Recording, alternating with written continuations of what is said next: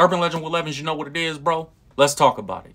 Rick Ross was out doing a show in Vancouver, Canada last night, and some OVO goons, allegedly OVO goons from Drake's camp, rolled up on him while he was playing Kendrick Lamar's Not Like Us in Canada, and they told him to cut the song off, and he did not cut the song off, and it ended up turning into a brawl where it looked like Rick Ross got punched in the mouth, man.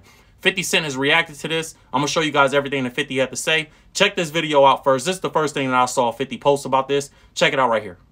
Hey, guys. You know, I just saw a very unfortunate situation that took place in Canada. And I wanted to say to everyone, you know, that I hope that that brother made it home safely. I hope that he now has a different perspective and a better sense of what to do and what not to do while you're out in the world, you know?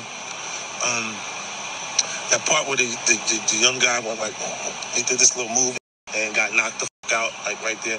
That does not reflect him. That reflects his camp. And he might need to go get the Dream Chasers or the 305 Killers. All right, man, so there you guys have it. You knew 50 was going to have a field day with this. We all knew it. He also posted this video of Rick Ross, you know, pretty much backing out of the fight. Looked like he was running away.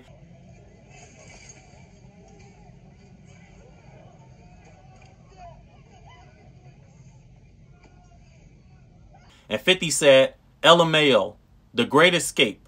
Mika, call the chasers. They are chasing me.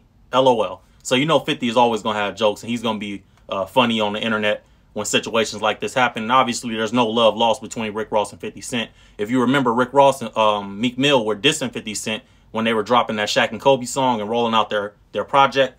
So they had a lot to say about 50 being broke and different things like that. So obviously 50 heard that. And over the years, the last decade or so, you know, those two have been dissing each other. So that's what it is, man. He also reposted this video from Tia Kemp, who is 50 Cent's homegirl, but also Rick Ross' baby mama. Because if you guys remember, maybe a decade and a half ago, 50 Cent took her shopping when Rick Ross and 50 was first starting their little beef.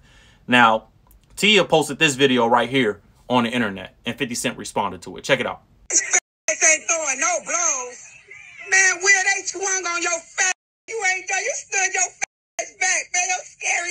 Your big fat stood back. I'm looking good now from this angle. Let that bitch got back, man. He tried to. Oh, they kicking the at that security. His fat up. So that's the video that she posted. 50 Cent reposted it and said, my guess is you won't be going to Canada acting like it ain't what it is. LOL. Obviously, you know, 50 and Tia have some type of friendship because, you know, they did the book together. 50 Cent got her a publishing deal back in the day and helped her put her book out. And then we all know the song, You Won't Believe What Tia Told Me, Officer Ricky.